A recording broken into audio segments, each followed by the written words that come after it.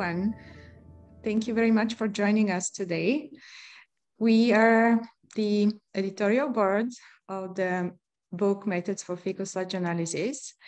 And we chose this session to bring a little bit more awareness about this publication because it was published quite recently this year. We have this session planned in two parts. The first one is just bringing awareness on the content of the book. And then we're going to say, some of the lead authors are going to say about some of the chapters, and we're going to introduce you to the concept of this project. It would take about 45 minutes. We have prepared pre-recorded videos for that. And then the second half would be again about 45 minutes where we would have a live discussion with you. And then, yeah, you can pose your questions and we would like to hear from you. Also, I wanted to say that just before we start with the live discussion, we would have two questions for you. So please pay attention to the content of the presentations, and you may also get a chance to win one of the copies of the book, which is here with me. Okay, we have about 24 people. So Eva and Jan are in the background. They're helping us with the technical arrangements. Eva, would you be able to play the video? Sorry, slight technical errors, just figuring it out. Tina, even though we're virtual, it's so great to see the pictures of so many people I recognize in the participants. I know, that's correct. While we're waiting for Eva, maybe. Oh, here she is. Okay, that's perfect. Yeah, okay, so maybe we can introduce each other I'm Carl Henson, Program Officer in the WASH team at Bill & Melinda Gates Foundation. And the project resulted in the Methods of Faecal Sludge Analysis belonged in my portfolio. And for that reason, Tina asked me to say a few words. So towards the end of 2012, there was a discussion with Chris Buckley how his then pollution research group, now the WASH R&D Center, could help support the activities of our developing reinvented toilet portfolio, where we were bringing in a number of chemical, mechanical engineers and scientists, numerous disciplines, but they didn't have experience with fecal sludge. And we really needed the grantees to be consistent in the methods and approaches they took. Now, the PIG were asked to help familiarize these new folks with their methods of testing they would need. But by 2016, as the portfolio grew, it was pretty obvious that we would be wasting a large amount of PIG's time if we kept sending everyone to Chris and Tina via email. So I was sitting in a bar one night, and as we all often did with Chris, pretty sure it was the Hilton Hotel Bar in Durban, I suggested that he pulled all of his SOP files together in a PDF and one that could be downloaded. Chris, of course, was already ahead of me and suggested that we create a small book that helped along with some background knowledge. And the two of us agreed it would be a great project for Tina to lead. So Tina obviously had other ideas beyond producing this small book of SOPs and information just from the PIG lab. She obviously reached out to a number of her colleagues, those on the panel today and others, aiming for something that was compiled from a diverse set of experts in the field. And there was always an expectation that we would need this book to be freely available to those folks who didn't have the luxury of resources. But they're working hard in the field to advance the knowledge of fecal sludge management. And they are the ones that really are training those new generations of sanitation scientists and engineers. At the beginning, I assumed this would just be a downloadable from the PIG website, but the International Water Association, the IWA, seeing how important it was to make this information available for all, have agreed to host the free downloadable version and produce hard copies for sale. So when you read through the manual or you're referred to its text, what you're actually experiencing is the passion of all of the contributors, especially the editors, and a generosity of time that I could never thank anyone enough for. I hope that you enjoy the panel discussion, and I really do hope that you enjoy the rest of FSM6. The initial discussions of the need for standardized approach for methods and analysis in fecal sludge management started informally years ago during different events and convenings, such as the FSM conferences, for example. Through the years, it became Do you all experience the same problem? Yes. Yes. Yes. Okay. Maybe, I'm not sure what is happening. Eva, please, in the background, try to help us with that. But maybe while we are waiting for this to be solved, we can introduce the board of editors. Oh, now it's back, Tina. Okay. Oh, now it stopped again. I'm not sure if that's an internet problem. Okay, Tina, since you're on the screen, maybe you could start by introducing yourself. Let me start. My name is Konstantina Velkoshanova, or Tina. I am a senior researcher and lecturer in non-sewage sanitation at IHE Delft. Until recently, I was based at the previous pollution research group, now WASH R&D Center at UKZN in Durban, South Africa. Next one, maybe Linda. Yeah, my name is Linda Strande. I lead a group called Management of Excreta, Wastewater and Sludge here at Sondeck, which is at EAVAG in Switzerland. And yeah, I was been working together with PRG and Tina for years now. And it was a great pleasure working on the book together. Maybe we can move to Mariska. Hi everyone, Mariska Ronteltap. I'm now with the Delftland Water Authority and I was at IHE for a long time. So many familiar faces here. Good to see you all. Thank you, Mariska. Tamarat? Hi, this is Tamarat Kutatep from Asian Institute of Technology, Thailand. I also work with Tina, Linda, Mariska, and Damir for quite some time on the sanitation in the ventures. Thank you. Thank you. And Damir. Hi, Berjanovic Damir. I'm professor of sanitary engineering at IHE Delft and the TU Delft in the Netherlands. I'm part of this board and I was enjoying working for a number of years on this book with all the members and all contributors. And I'm also leading a global sanitation graduate school. And students and staff there will have, I hope, lots of benefits of this book. And I'm really happy to be part of this launch. Actually, Tina, I think it is a kind of a launch of the book. It is, yeah, a kind of a launch of the book. We hope that we'll have more events to promote it. And I also would like to acknowledge the contribution of Professor Chris Buckley, who also was on the editors listed in the book. So Eva, do we have any progress with the video? I don't hear you very well, but maybe you can start it from where you can start with my part. Events and convenings, such as the FSM conferences, for example.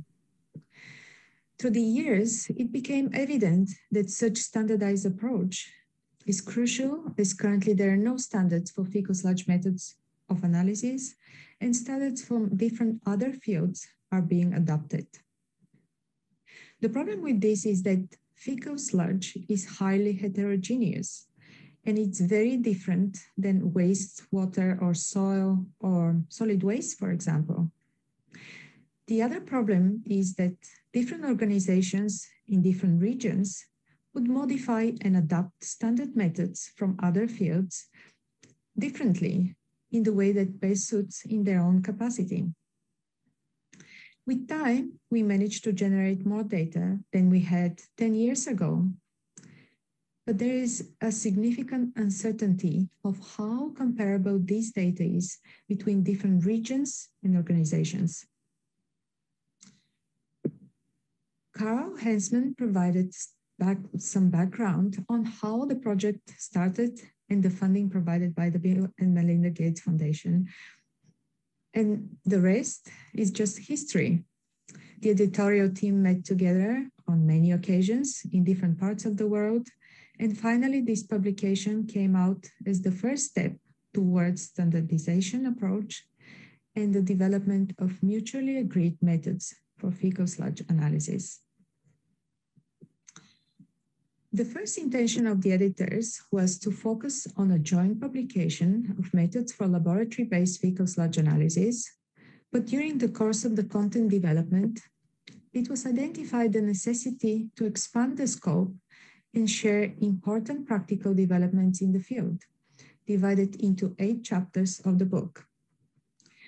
These include setting the scene, innovations, and current trends in the field, included in Chapter 1, considerations for the measurement and properties of characterization for fecal sludge, and guidelines for how to set up a fecal sludge laboratory in Chapter 2, different methods and techniques for fecal sludge sampling and handling, included in Chapter 3, practical tips of how to set up laboratory experimental design in a meaningful way to be able to support the design improvement of large-scale treatment technologies, which is included in Chapter 4.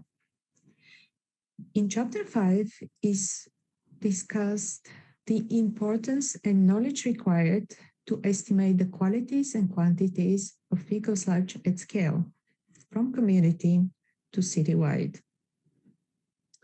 In Chapter 6, I included modeling frames and approaches for fecal sludge processes taking place in containments, for example, and this is put into a citywide inclusive sanitation context. In Chapter 7 is highlighted the importance of fecal sludge simulants and their application for technology development testing, with some examples from different partners. And finally, in Chapter 8 are summarized laboratory procedures and methods for characterization of fecal sludge, including health and safety procedures, methods for sample preparation, handling, and analysis of fecal sludge. The lead authors of some of these chapters are going to say a few words about their content today. The importance of the global partnership of laboratories for fecal sludge analysis is highlighted throughout the book, and Damir Brjanovic is going to say a few words about this consortium. We, as editorial team, have learned a lot during the journey of collating this information and sincerely hope that brings value to the entire fecal sludge management sector. We plan that this is the first publication that may be followed by consecutive updates and additions when it's needed in the future. Thank you. I'm sure that everyone here today agrees that integrated fecal sludge management plays a vital role in citywide inclusive sanitation. The goal of citywide inclusive sanitation is equitable, safe, and sustainable sanitation for everyone, achieved through implementation of a range of appropriate technologies tailored to the realities of rapidly growing cities. In comparison to sewer-based approaches in urban areas or pit latrines in rural areas, the concept of integrated fecal sludge management in urban and peri-urban areas of the entire service chain in the SDGs, incorporation of FSM in national regulations and development agency agendas, increased funding for research and implementation of infrastructure and service provision, development of curriculum, and increased evidence-based research and publications. It is important that we maintain the momentum of these positive developments and continue to focus on drivers of change, as there is still much work ahead. And there is a need for greater scientific knowledge to move solutions for fecal sludge management further forward. Since standard methods of sampling, laboratory approaches, analytical methods, and projections of modeling and fecal sludge do not yet exist, results are not comparable. The actual variability is not yet fully understood, and the transfer of knowledge and data between different regions and institutions can be challenging and often arbitrary. This book is designed to address those needs through methods of data collection, analysis, and interpretation. In order to pave the way toward increased scientific knowledge that will lead to an increased understanding of fecal sludge characteristics, its quantification, and the correlation to source populations. Through increased scientific knowledge, new solutions can be developed, research can lead to an understanding of treatment mechanisms in order to advance technologies and to reduce required footprints for treatment in urban areas. Reliable data can improve projections and modeling, which are needed for the reliable and appropriate design of treatment plants and transfer stations. Established methods of data collection and analysis can be used to establish guidelines and monitoring for the protection of public and environmental health, and advancements in scientific knowledge will elevate the perception of on-site sanitation as a sustainable component of citywide inclusive sanitation. If people at this meeting are aware of what fecal sludge is, but the usage of the word sludge varies quite a lot and can be confusing. There are many different types of sludge, and terminology is used differently by different practitioners. Types of wastewater sludges tend to be much more well-defined. In contrast, fecal sludge is conventionally referred to as fecal sludge throughout the service chain, from the time it accumulates in containments and passes through collection, transport, and delivery to treatment facilities. The terminology of fecal sludge also varies depending on geographic location, professional background, or preference. But different types of sludges actually have widely varying characteristics and are not comparable. And for this reason, we stress the importance of clearly describing where and how samples were taken during analysis and reporting of results to ensure transferability of knowledge. I will talk a little bit more about variability in the section of today's presentation on estimating quantities and qualities of fecal sludge. So in addition to a lack of standard methods, analysis is complicated by the wide range of technologies in each local context and the heterogeneity within systems, greatly complicating knowledge transfer. We need to start developing standard methods to improve communication among practitioners, designers, researchers, students, and teachers to build comparative fecal sludge databases of information and to increase confidence in results. This book addresses these challenges and provides a basis to start to establish standard methods. The methods in this book have been peer-reviewed and have wide acceptance in the sector, and they can now be further tested, evaluated, and discussed. Demir will discuss how the global partnership of laboratories for fecal sludge analysis will coordinate and move towards this process of establishing standard methods. In summary, this book provides an integrated approach to data collection and analysis of fecal sludge. How the chapters are all integrated and how to use them throughout your entire process are summarized in Chapter 1, and examples will be given today throughout this session. Unlike wastewater, there are very few laboratories that specialize in fecal sludge analysis. In addition, due to the lack of standard methods for sampling and analyzing fecal sludge, standard methods from other fields, such as water, wastewater, and soil science, are usually applied. This is why the experts on fecal sludge analysis recently established the global partnership of laboratories for fecal sludge analysis to address these challenges and to work towards standardized methods for the characterization and quantification of fecal sludge from on-site sanitation technologies, including sampling techniques and health and safety procedures for fecal sludge handling. The partnership also delivers on-campus courses and training and aims to improve communication between sanitation practitioners, provide a comparative fecal sludge database, and improve confidence in the methods and obtained results. The partnership currently consists of 11 laboratories in Durban, New Delhi, Bangalore, Bangkok, Zurich, Delft, New York, Ouagadougou, Pilani, Kathmandu, and Bandung. Staff of these laboratories made a valuable contribution to the book Methods for Fecal Sludge Analysis and are expected to be the main vehicle in dissemination and testing of the methods described in the book. These and other labs will play an important role in further development and standardization of the methods for fecal sludge analysis presented in this book.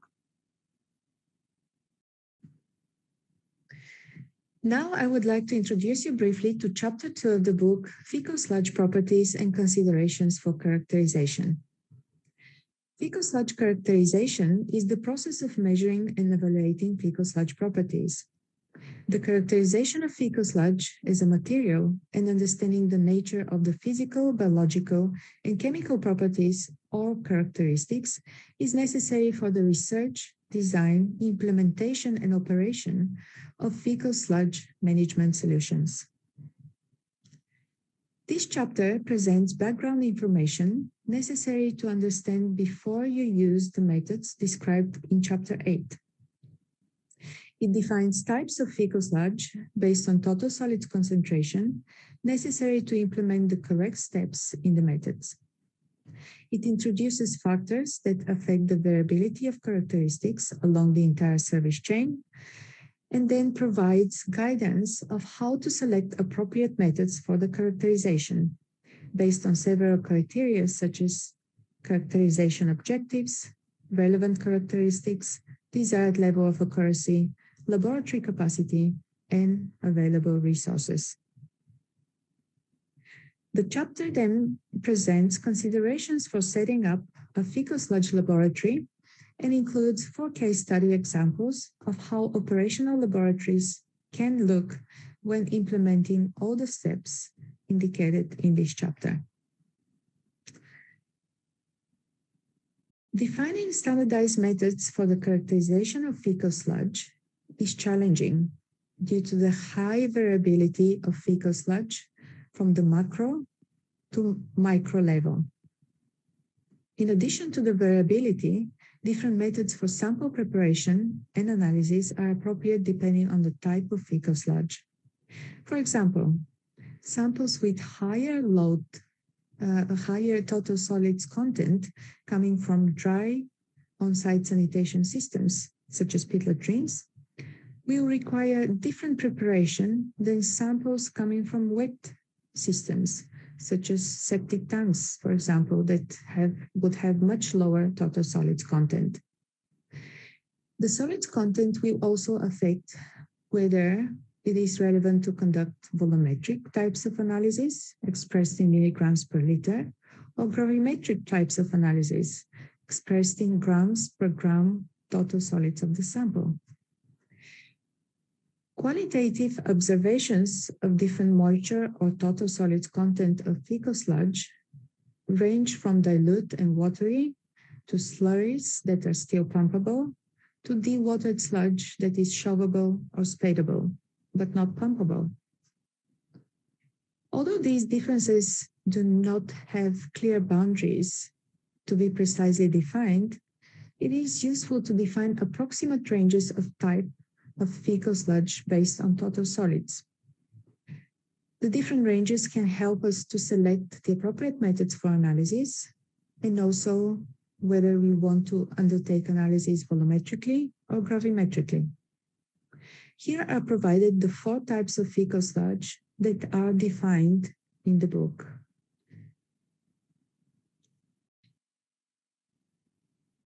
When we speak about properties of fecal sludge and selecting of methods for characterization, we have provided different steps that need to be followed in order to undertake the characterization process correctly.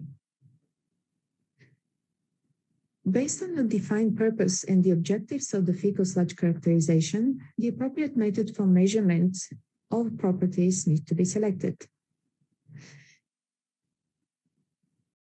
After defining the purpose, objectives, and the desired properties to determine the characterization process, the next step is to select appropriate methods for analysis, taking into considerations the total solids content, the required level of accuracy, available resources, and laboratory capacity. The sampling plan prior to analysis is discussed in Chapter 3. We have provided 3 main groups of properties in this chapter, which are chemical and physical-chemical properties, physical and biological properties, focusing on mainly on pathogens in this book. And these reflect on the different methods provided in Chapter 8. And finally, we have provided a guideline of how to set up laboratories for fecal sludge analysis. Analytical methods alone are not adequate To provide reliable and repeatable analysis, we also need these analyses to be conducted by trained personnel and in facilities that are managed well and have relevant and strict standard operating protocols. Thank you. Hi, this is Tamrat Kutate from Asian Institute of Technologies. I'd like to introduce to you the chapter in the group method for fecal sludge analysis. This chapter, we will talk about the fecal sludge sample collection and handling, how we can do that. But before we go into details, I'd like to share with you the techniques, the methods that we are doing in AIT labs in our campus. So let's go. Okay, let's see our solar septic tank, one of the innovation from the toilets that we are using and then we are experimenting right now. The sample that we collect from the system is that from the inlet and the outlet up there. But the only things that are here, it is in the experimental labs, we can handle, we can collect very simple. But in the field, it would be more challenging that how we can get into the tank and then get the right sample out of the tank. An example to get the sample of the fecal sludge from the treatment units like the wetland system, it is very easy if it is in the experimental lab like this. But in the field, we need to explore carefully that how can we get the dry sludge inside the tank, or how can we get the liquid parts out of the system that we can determine the performance of the system. This is our standard testing facility for the decentralized wastewater treatment system that we can arrange the samples according to our wish, either the scrap or the composite sample that we use the automatic sampling machines, and then can collect hourly about the influent and effluent of the system. This is the wetland unit treating fecal sludge, and then we need to think and plan carefully that we should not jump into the middle of the wetland just to collect the sample, but in advance, we have to plan the schemes of the sampling. How can we manage that and get the right information from the wetland system? So let's come back to the chapter content. Then the contents of this chapter, I like to address the issue of the sampling techniques, the device, the locations of the samples. And then, of course, we need to think about that, the appropriate sampling screens and also the plans. And then these plans is to ensure that our sample can represent the characteristics of those units. And then we can talk about the health and safety issue for the people who work in this fecal sludge sample analysis as well. Then we need to prepare carefully that how we can collect and manage and handle the samples. Otherwise, you will not be able to represent the characteristics of those units in the sanitation value chains. Then, starting from the techniques, normally we have the scrap and composite sample. We need to realize that how degree of variability of those units it is. And then we can select that whether just a scrap sample it is possible to represent the characteristics or not. If we cannot do that, then we may need to use the composite sample. Of course, it takes more times, but it can represent better. Then this guided to the device that we use in different kind of techniques. That an example of use the simple beakers connect to the stainless steels, or use automatic samples. That also possible, but the cost would be different as well. We may need to carefully consider that how we can select the location of the samples so that the sampling technique would be different, and then we can select the different kind of a device to collect the content inside the septic tank.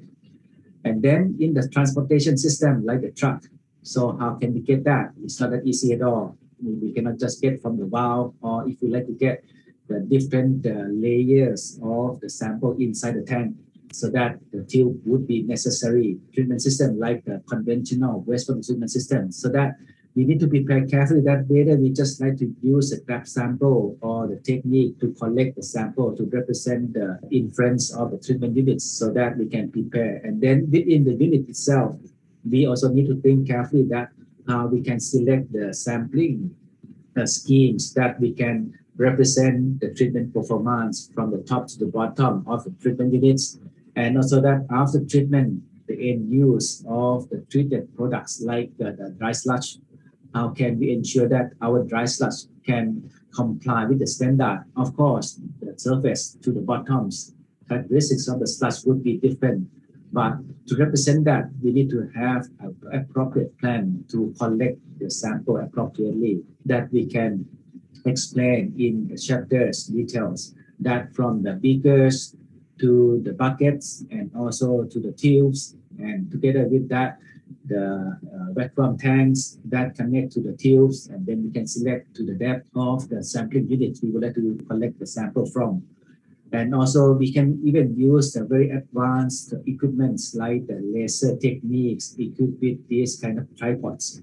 And then we can measure the contents inside the tank without any disturbing the content of the units. And then we can connect to the mobile phones, and then we can report right away the content inside the tank.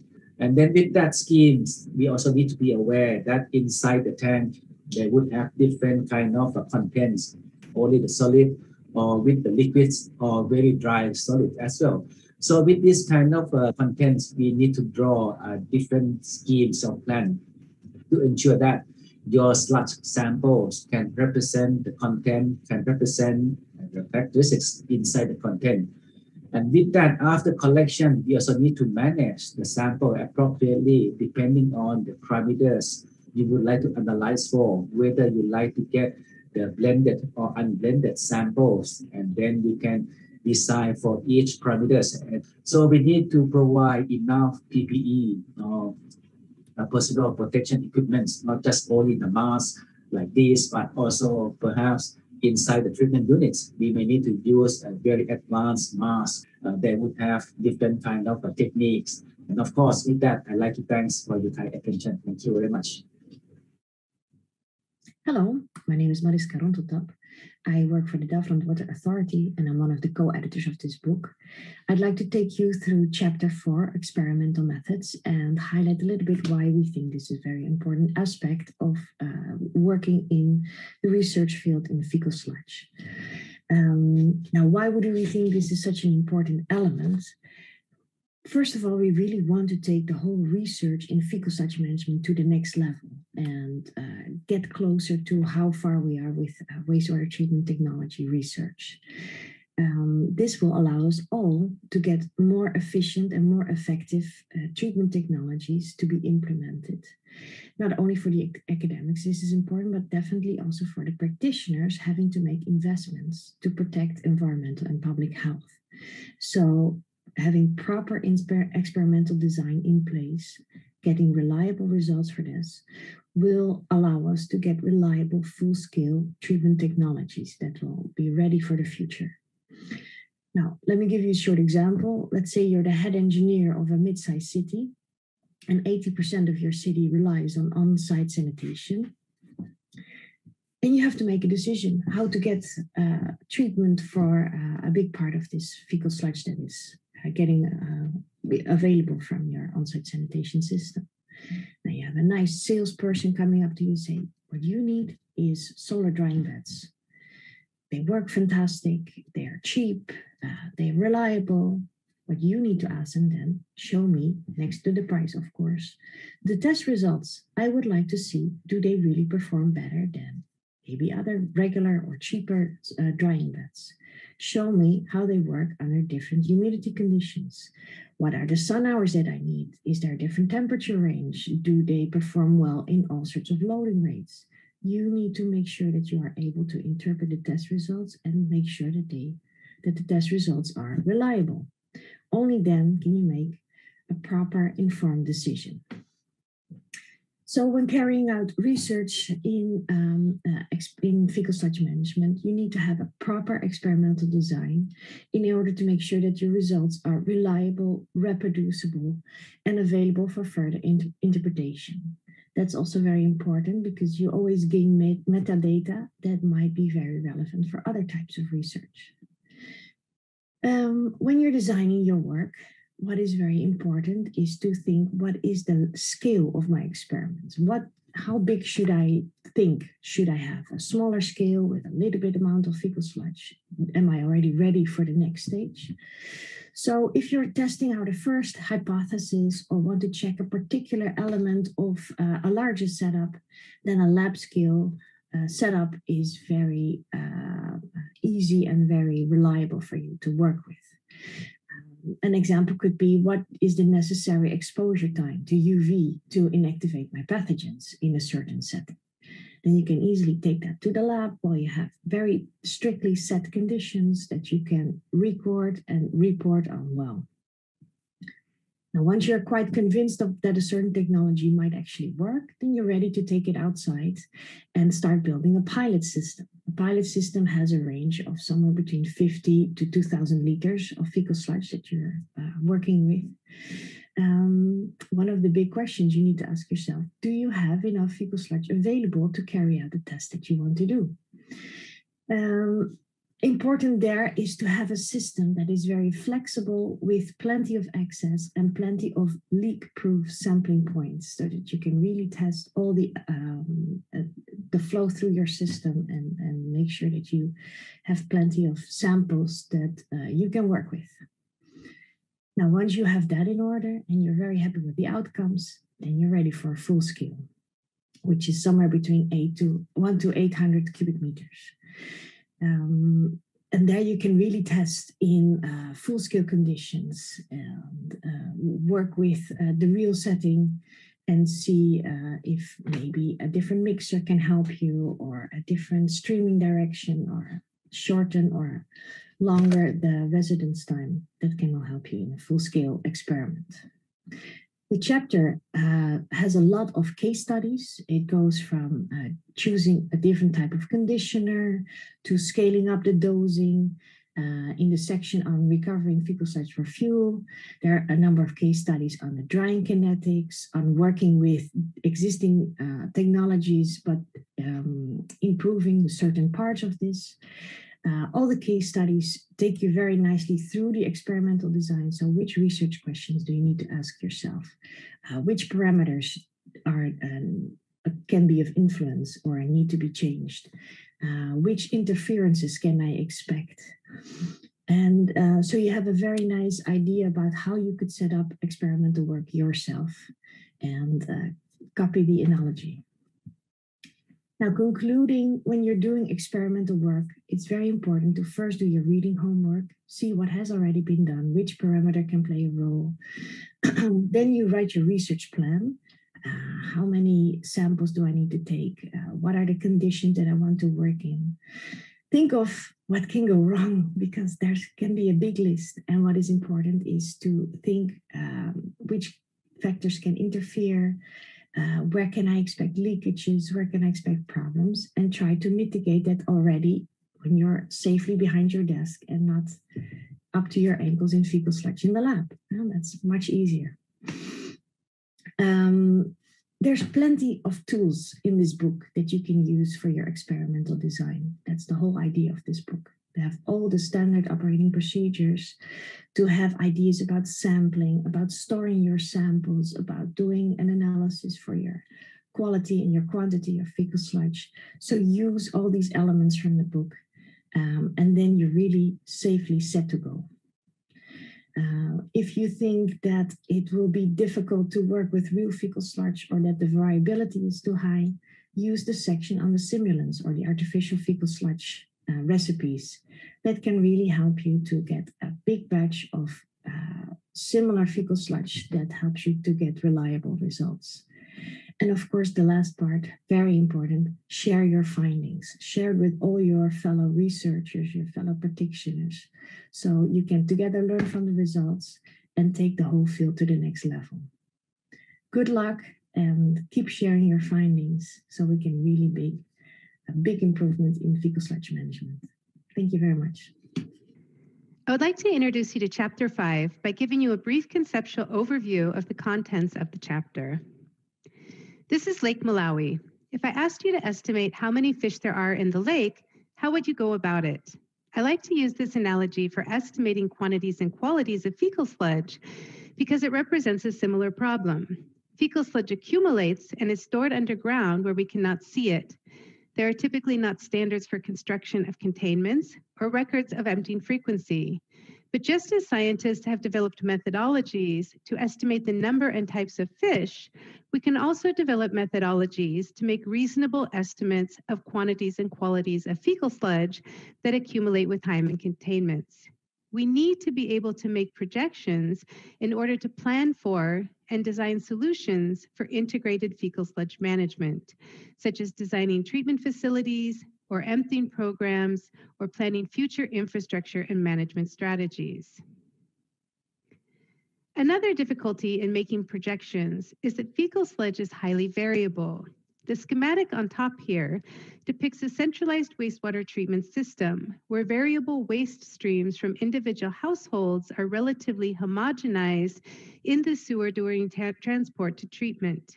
The schematic at the bottom represents a non-sewer scenario where, in addition to the conditions being more diverse, the complexity of what is accumulating at the level of individual containment is collected and delivered batch-wise to treatment. The result is that fecal sludge that is delivered to treatment has a much greater variability than wastewater. One problem with making predictions is that qualities of fecal sludge typically do not follow a normal distribution, and so average and standard deviations alone do not provide adequate representative summary statistics. This figure from Chapter 1 on the left compares influent at the Lubigi treatment plant of wastewater and fecal sludge, and the figure on the right compares values reported in the literature for wastewater in red and fecal sludge as all the other colored dots. You can see the distribution of reported characteristics is much different for wastewater and fecal sludge. The problem with assuming a normal distribution and using averages and standard deviations is, for example, with an average value of 10 and a standard deviation of 25, about a third of randomly sampled values would be predicted to have negative values. And this is clearly not meaningful for concentrations of constituents in fecal sludge, such as total solids, volatile solids, or COD. There are many other examples given throughout the book about the variability and distribution of fecal sludge. Here's another example from Chapter 2. So we have these diverse characteristics. How can we use them to make reasonable projections? If we just make citywide averages, we know now that it will not be meaningful. So can we use statistics to find categories of data that predict or separate out different ranges of characteristics and accumulation rates in order to average out this complexity and make reasonable projections? For example, what if fecal sludge from households in a city always had a higher total solids, or if septic tanks always had a lower total solids? That's why we're looking at categories of demographic, environmental, and technical, or DET, forms of data. Demographic information such as income level is not a cause of why characteristics might be different, but there could be a correlation due to things like quality of construction or different flows of wastewater going into containment. This example from Chapter 5 shows total solids concentrations for containment type and income level in Kampala, where statistically significant different based on these notches around the median. We can then use the total number of pit latrines and septic tanks in a whole community or city, and/or the number of people at each of the income levels to make projections. The SPA part of SPA-DET refers to spatially analyzable, meaning that these types of DET data can be mapped and used to make projections about characteristics and quantities of fecal sludge that accumulate, for example, in different neighborhoods of a city. To account for the non-normal distribution of data, we use the confidence interval around the median, not the mean, in order to separate categories of data to use when making weighted averages, for example, high and low income level, or septic tank and pit latrine. We can then use these values to make a weighted average for areas that we are planning for, taking into account the different categories of data. There are further example calculations of loadings in Chapter 5, and although there is still uncertainty in projections calculated in this fashion, they are way more accurate than just taking an average of all reported values. The resolution of planning projections only needs to be as precise as the decision-making process requires. Citywide inclusive sanitation planning does not require the same level of precision as process control or optimization of treatment plants. In the book chapter are also discussions about exploring your data to find additional statistical relationships that could reduce costs of data collection or laboratory analysis, and looking forward to possibilities for remote sensing for data collection and more complex modeling. I hope that you find it useful, and I'm looking forward to hearing your feedback. Hi, my name is Damir Brjanovic, and I will say a few words about Chapter 6 of our book, Methods for Fecal Sludge Analysis. This chapter primarily addresses approaches to modeling of on-site fecal and septic sludge containment and treatment technologies such as portable toilet, a pit latrine, and a septic tank by making maximum use of the extensive knowledge gained during more than a century of research on wastewater treatment and more than 3 decades of experience of using biological wastewater and sludge treatment modeling. This analogy is possible and logical because of the fact that in both cases, urine and feces are the main raw materials that enter into the sanitation system, be it sewered or on-site, and that the combination of physical, chemical, and biological processes is an essential component in the treatment in both cases. As the two sectors are presently rather polarized, such an extension enables further integration of sewered and on-site sanitation technologies at the system level, which is an essential step towards a citywide inclusive sanitation approach. Therefore, this chapter focuses on the development of approaches on how to model the selection of the most common sanitation technologies for fecal sludge containment and on-site treatment, recognizing that the fact that this area of interest has the most complexity and the least understanding of all the components of the urban sanitation chain. The main objectives of on-site sanitation modeling are multiple and can be summarized as to provide a tool to describe the accumulation of solids in on-site containment and treatment systems, and to assess potential strategies to minimize the volumes of sludge, describe pathogen inactivation mechanisms, and evaluate different approaches to enhance and maximize the inactivation of pathogens, improve the prediction of the characteristics of the sludge contained, accumulated, and emptied as a tool to contribute to improving the decision-making process in the sanitation chain, and finally, to evaluate the potential recovery of resources by maximizing biogas production and enhancing nutrient recovery. Needless to say, this is just the tip of the iceberg concerning the modeling of fecal sludge management, whereas on the wastewater side, the modeling of urban drainage and sewerage and urban flood modeling have advanced to the stage that can be combined with the wastewater treatment plant modeling and modeling of receiving waters into an integrated urban sanitation model. Such an integrated model can be further extended towards a true citywide inclusive sanitation model by the inclusion of the Q&Q model presented in Chapter 5 and combination of fecal, septic sludge containment and treatment model as proposed in this chapter. Furthermore, the on-site part of the model can be extended by collection and transport models and models for on-site centralized treatment technologies. These models can be further integrated into a single holistic model at the city level. It is expected that such an integrated model will become available in the coming decades. We hope you will enjoy reading this chapter, and we are looking to your feedback. Thank you. And last but not least, we have Chapter 8, Laboratory Procedures and Methods for Characterization of Fecal Sludge. This is the most comprehensive chapter of the book, and we have a summary of all the different methods and analysis that we have been discussing earlier on.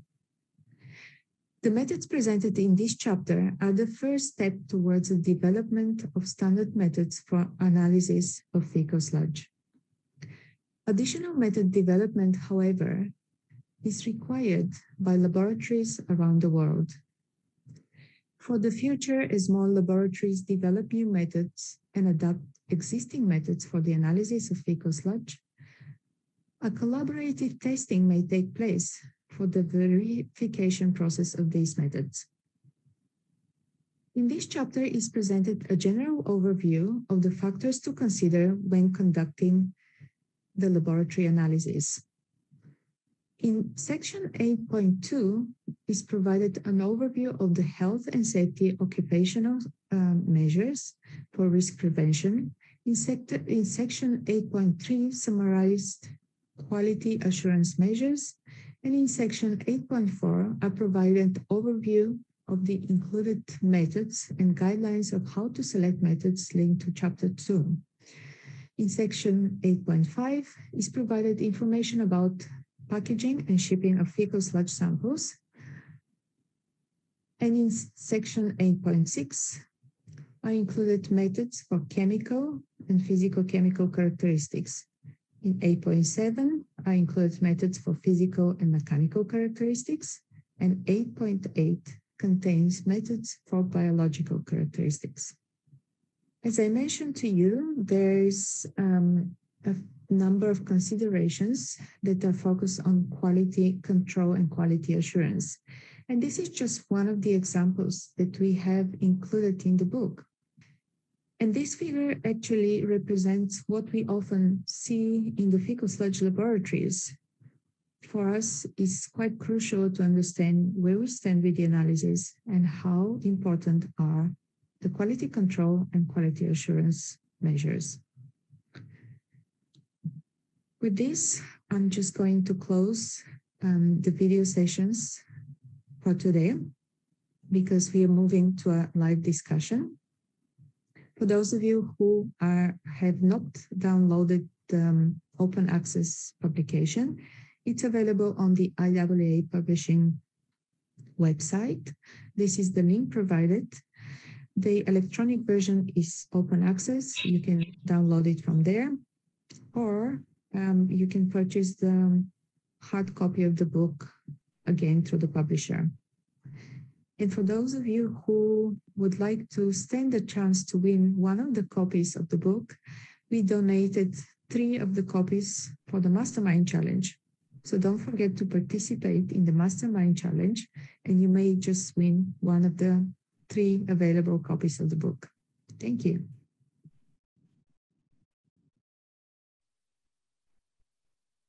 All right. Thank you very much for listening. That was an overview from each one of us of what to expect in the book. And now we can proceed with the live discussions and the questions. We would encourage each one of you to pose your questions. You can pose it on the chat, or we enabled you actually for all of you to raise your hands, and then you can pose your question live during the discussion. We have about 35 minutes, but we can continue even a little bit longer if you would like to.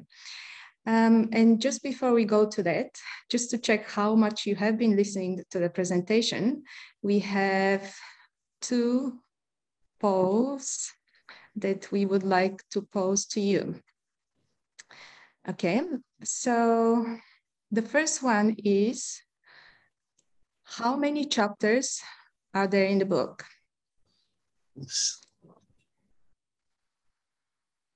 Okay.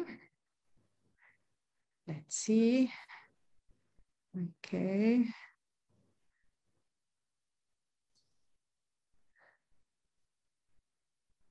And the second question is a trick question, but if you guess it correctly, it may give you the chance of winning one of the copies of the book here. So it's very interesting to see how it's progressing.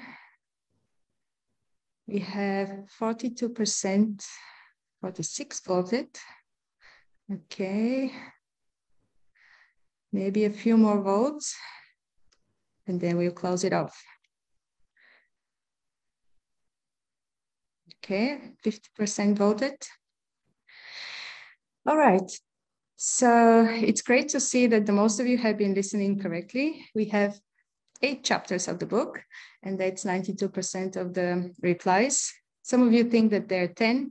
Well, maybe in the future editions of the book, we can include 2 more chapters. But for now, we have 8. And then the next question was, how many laboratory-based methods are included in chapter 8? And quite a few have been close to the correct answer. For now, we have 49 methods, which is also quite a tricky question. And then we'll get in touch to see who replied correctly to this answer. So now we would like to move to the live discussion, and we would encourage some of you to pose your questions.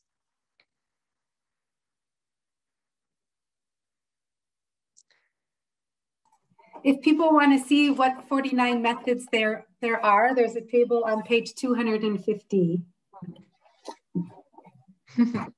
Thank you, Linda.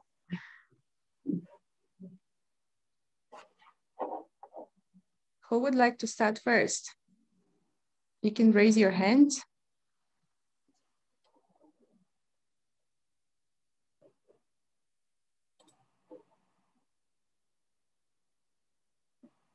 Yes, thank you, Mariska. It's available digitally. Are there no questions? Yeah, you can download it at the IWA website, and we also all have it on our individual web pages. Should we put the link in the chat? Yeah, we can put the link in the chat. In the meanwhile, we have our first hand raised up by Isha. Yes, thank you. Thank you, Konstantina. And glad to see some of the familiar faces. Hello, Professor Thamarat. Yeah, so I had the chance to work with him in AIT, and I have met most of you, but yeah.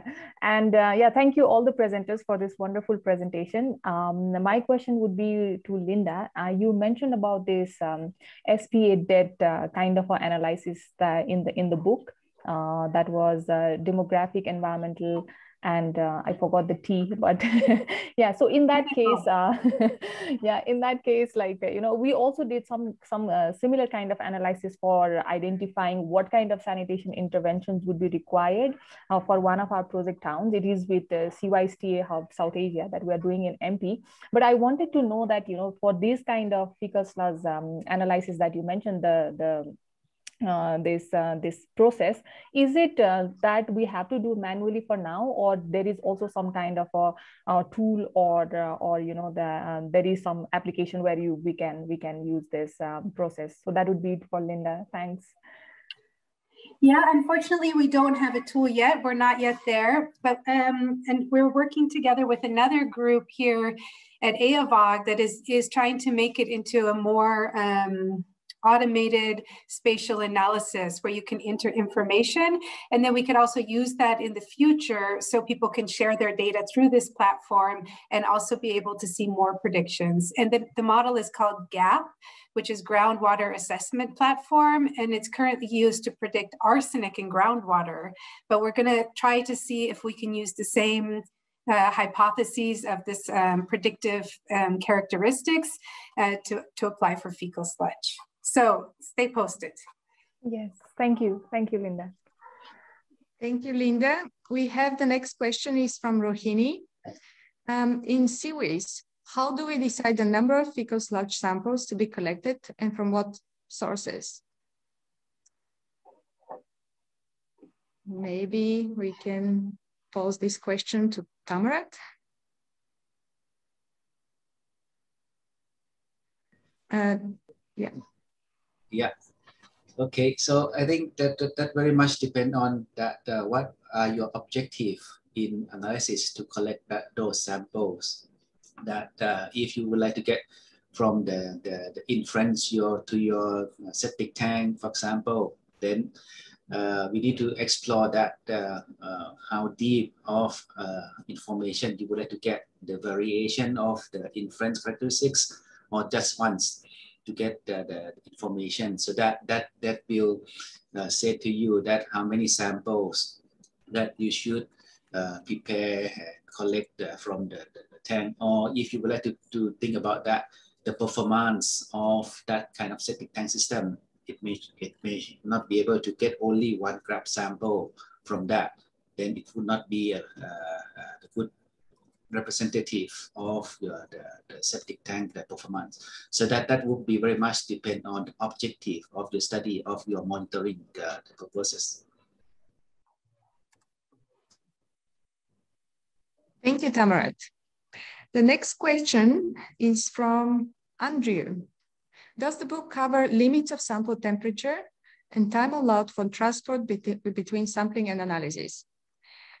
We have included some, for all the methods, we have included indication of what should be the sample preparation, and then also what is the preparation time. For the temperature, we have recommended some storage conditions, again, for each one of the analyses, depending on where the sludge have been collected and the type of the analysis. So yeah, some of this information is included in each one of the methods. And then also we have in table 8.3, in chapter 8, we have a description of what is the type of analysis, the preparation time of the samples, and then the analysis time for each analysis. All right, anyone else? You can raise your hand actually and pose your question directly on the chat. We would love to hear from you. That's a very good question in the chat there.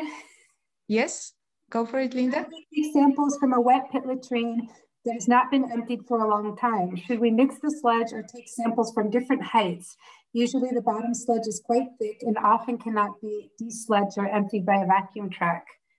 Tamarat, what do you think about that? Yeah, I think to take the sample from the wet pit latrine is quite a challenge, that especially for the long term. And well, we have to consider first is that whether there is a kind of the perforation or the leak of the liquid parts or not.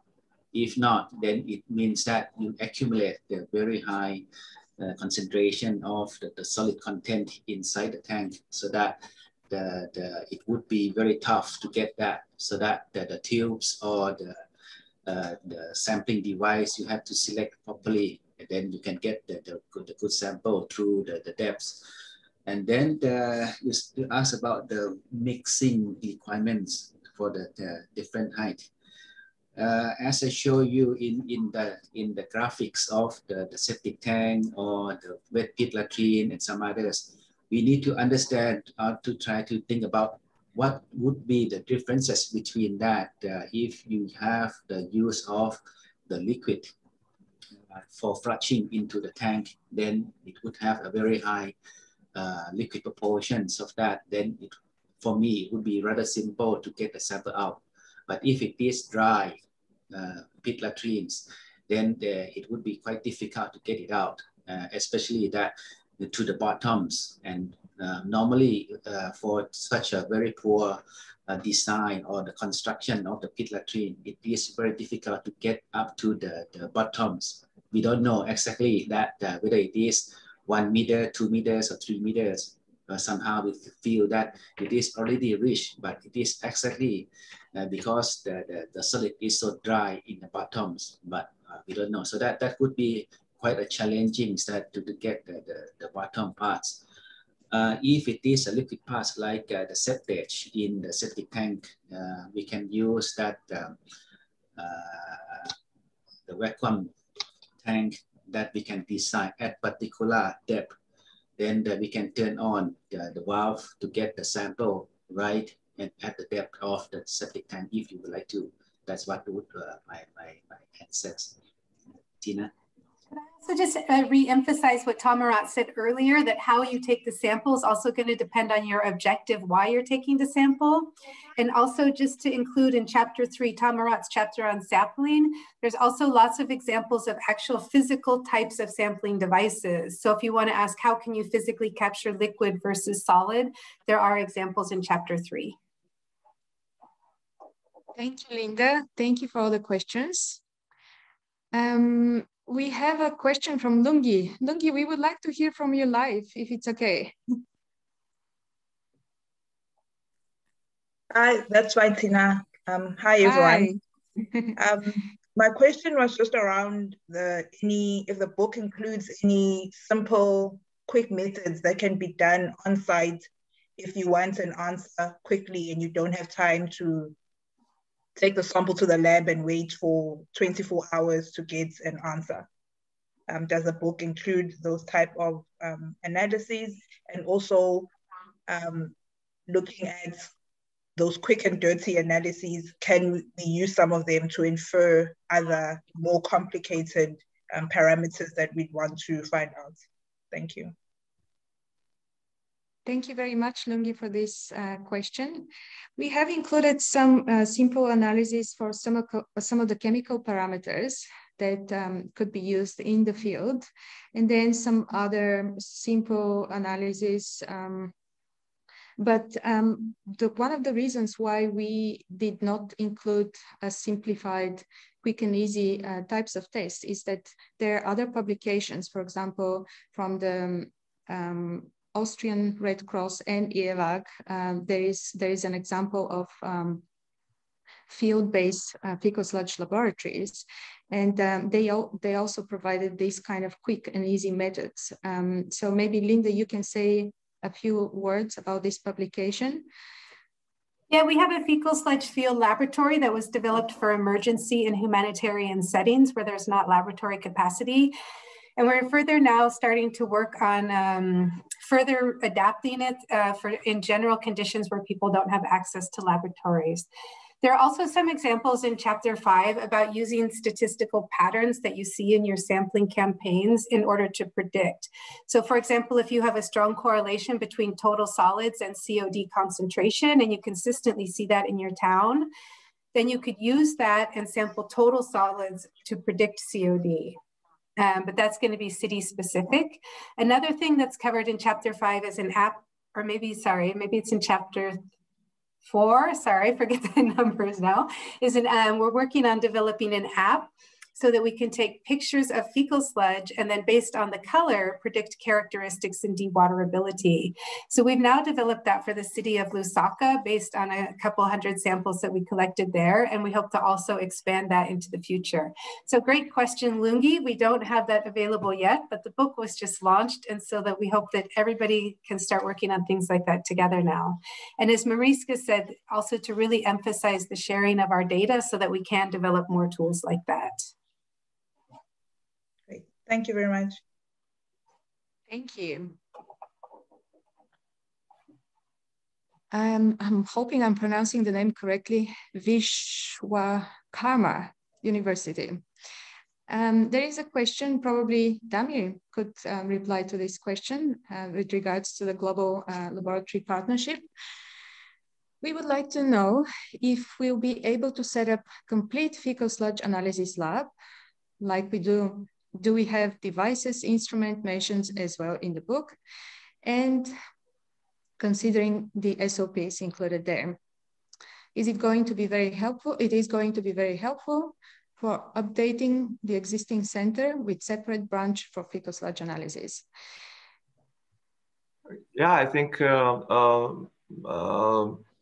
many of the laboratories which are already partners in the partnership of laboratories for fecal sludge analysis didn't start as fecal sludge labs. So I think the fecal sludge capacity was built on the existing capacity in the labs which are normally used for drinking water, soil and wastewater analysis. And then a number of instruments and expertise have been built up with the samples from the non-sewer sanitation. So yes, my answer is yes. We are encouraging the general labs to expand with the analysis for fecal sludge, and it's not a big step. It's only if you look, depending what you have already. So you need to see what is your present capacity and how easy or how difficult it is to reach that level that you can call your laboratory a fecal sludge lab. For the guidance, the best is to download the brochure on our partnership. And on the first page of the brochure, you will see the overview of all kind of analysis and instrumentation that these 11 laboratories have. And you will see that some labs are really equipped very, very well, and some are equipped less, but still they qualify for their category of being a fecal sludge.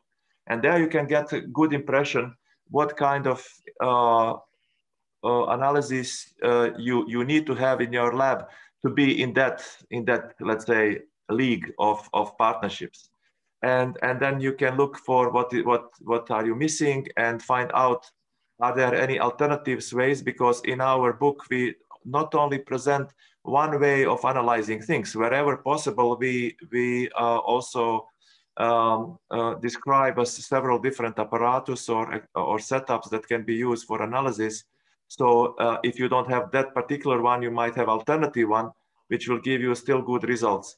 So it's all possible. It needs some expertise, and the best way to look for advice is from the partnership itself, because we are there, all of us present in this board are members of the partnership, and there are more laboratories. And I know you are a member of a Global Sanitation Graduate School, and you are also entitled as a member also to get access to this knowledge and information. So please contact us and we will work with you on more details. And not only you, everyone who wants to join us and everyone who needs assistance or help, we are open to serve you. Thank you so much, Damir. Yeah, I think it's also a good time to mention, and it also reflects on Lungi's question before.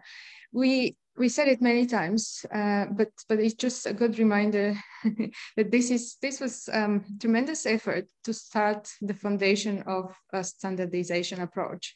And we may not have included all the methods that we would have liked to. We would work towards including more simplified methods, even more comprehensive methods, but that's the first step, and we would like to set up the foundation, something like that would be a lot more as a unified approach of how to do sampling, how to do the analysis, how to set up the laboratories, and then we are hoping to work on this collaboratively through the Global Laboratory Partnership for Faecal Sludge Analysis. Yeah, that's a good point, and I think it's relevant to Jan's comment there. Yes, so let's move to Jan's comment, which is very interesting. So Jan is asking, how long did it take us to put the book together and yeah, into the entire writing process? Tina, did we start all talking about it 8 years ago? About? If not more. Yes.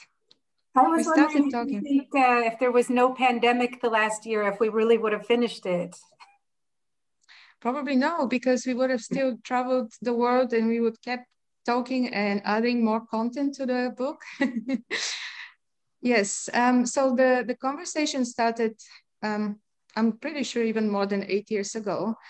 And we started realizing that us as partners in the field, we were generating data from the field. We were also working with different partners generating data. And the major challenge was that since we don't have the standard methods for fecal sludge analysis and sampling and collection and storage, we would all use our own standard procedures based on different standard methods from the wastewater field, from soil science. The problem with that came when we were trying together to put presentations or to compare data published by other authors in the other side of the world who have used different standard operating procedures, who have modified different standard methods in the way that fits into their own capacity. And we started asking the question, how is this data comparable? Because we've been using completely different methods, and then the sludge characteristics are so heterogeneous. How can we even unify this into a more standardized approach? And it appeared as a big challenge. That's why it took us a while before we even initiated this project. But we thought that once we set up the foundation towards this, it would be a really valuable information. I don't know if anyone else would like to add. No, I agree 100% with what Tina said. I mean, a fecal sludge is not only so variable, that's when you talked about the importance of precision and accuracy, but if we're not all using the same methods, our results aren't comparable. I think also the book evolved from just laboratory methods to also what's the background information you need to apply the methods, and then also some ways that you can use your results, for example, in modeling. It is correct. Yes. Okay, next question. That's from Vishwakarma University in Pune, India. We are including the book as reference book in syllabus for MSc program, wastewater and sanitation management. Oh, that's just a comment. Yes, thank you very much. Thank you very much. We'll also be looking forward to getting your feedback on the methods in the book.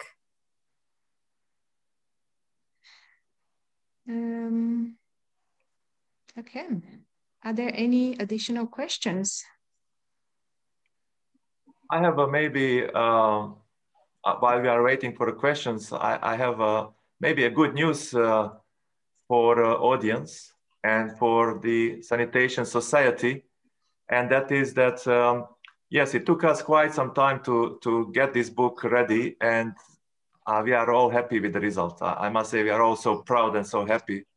I just got the book last week in my hands, so the feeling having it in the hands, it's much better than having it online. So, you know, so yes, great. But the good news are that we are thinking about translating the book in several languages, like it was for our fecal sludge management book. We would like to translate this book into French, Chinese, Hindi, Arabic, Spanish, Russian, and any language that we have interest in. So that's coming in. I think toward the end of this year there will be some developments, probably next year. And what we would really love to do is to turn this book into online mode, so that we have a set of filmed, recorded methods, and each chapter with the examples like Tamarat showed. I mean, everybody immediately liked it so much more when they saw wetlands and plants and septic tanks and toilets. We love that. So that's what we want to do. We want to turn the theory into practice as well, and to show this practice which is already there. And that's a huge job.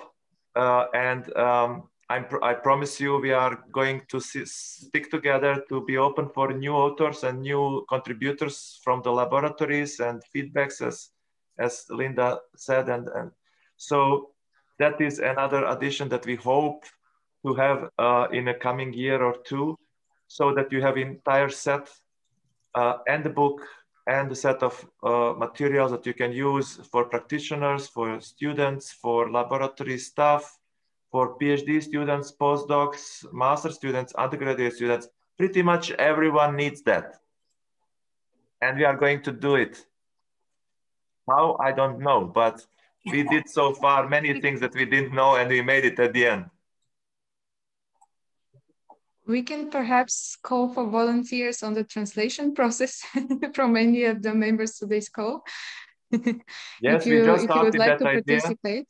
Yes, so we are open for people who know the terminology, who know the field, but also are good in languages, so that it can be turned into different languages. We have a first book in a Tamil, we have it in Marathi, we have it in Croatian, we have it, wherever there is a little enthusiasm, we are going to support it. And also the publisher is very keen of supporting us. We're also going to need many volunteers to help us with testing the methods. So, I mean, we've talked about it, that we want standard methods. These aren't standard methods yet. Now that we put them out there, we need people to be testing them in their laboratories. And Damir spoke a bit about that earlier. Yes, this is correct. And this leads us to the next question from Jan.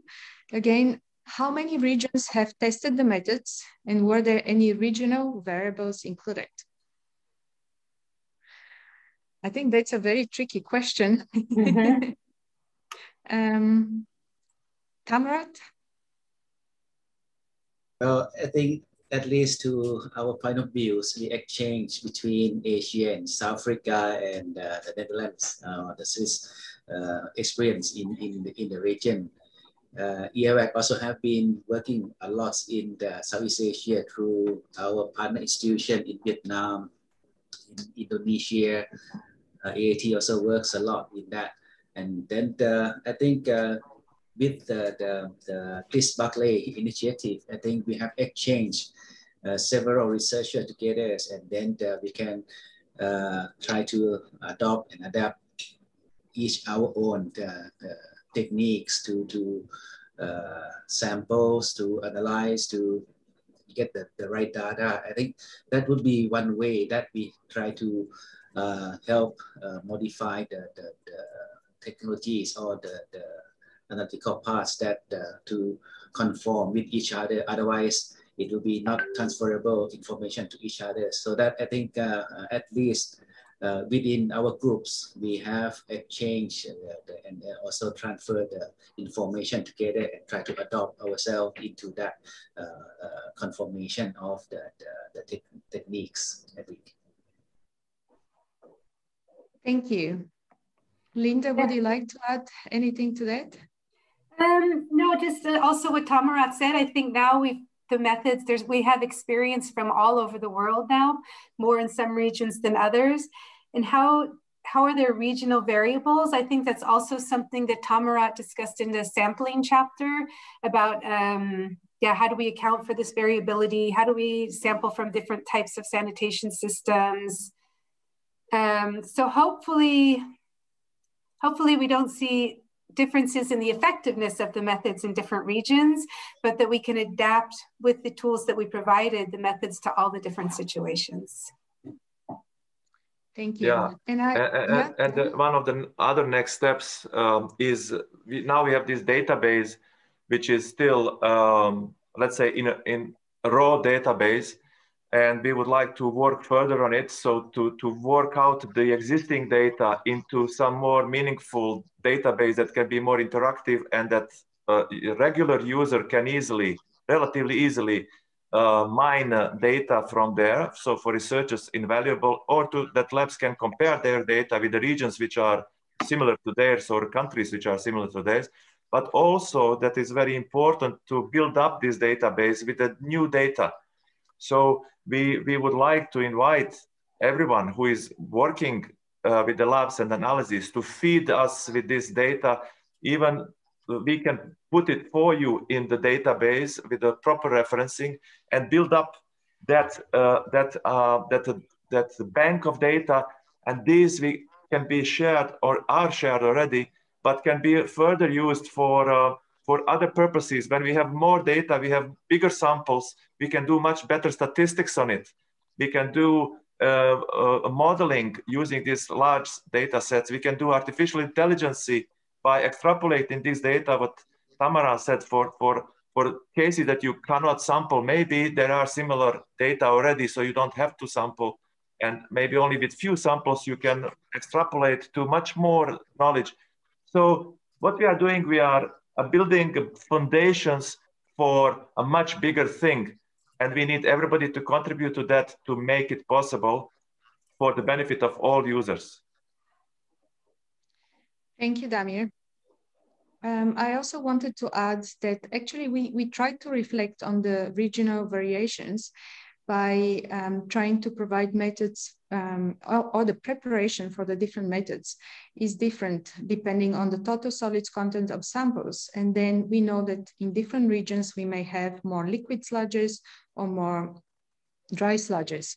It obviously depends on the type of on-site containments, but we try to provide more simplistic way of how we can classify the sludge and how we can break down the heterogeneity of the fecal sludge based on including in regional variations, and try from there to extract and work onto 1 or 2 or 3 types of standardized approaches for analysis, depending on the type of sludge. So as we mentioned already, It's not perfect yet, but we are working towards the perfection slowly and with your help as well. So your comments and your feedback is really, really valuable to us. Mariska, would you like to add on?